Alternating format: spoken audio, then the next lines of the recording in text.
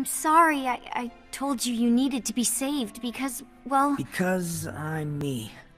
Right.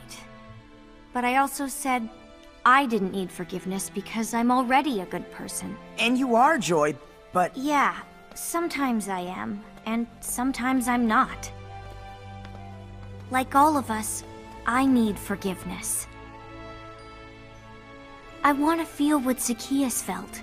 What you felt when you asked God's forgiveness for your sins. What do I need to do? Pastor Aaron gave me a good prayer. Oh look, guess who left me a dozen messages? You! I'm sorry, I was so upset. And I'm sorry I got so caught up in my baptism plans that I didn't do what I promised. I can pray it with you. Is it okay if we're doing this in a pizza shop? Zacchaeus did it in his home. Jesus doesn't mind. He takes us wherever we are.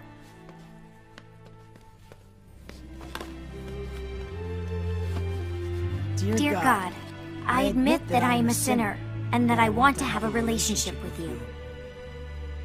Please forgive me for all of the wrong things I have done. I believe in my heart that Jesus died and rose again to take away my sin. And I declare Jesus Christ as my Lord and Savior.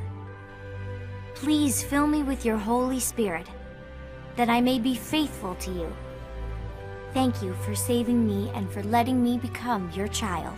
Please speak to me and help me to hear your voice and to follow your ways. I look forward to spending time with you, both here on earth and in heaven.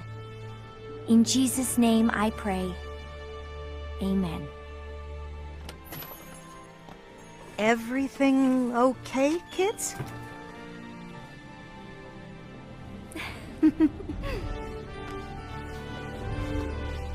Mom, Dad, I have something I want to share with you.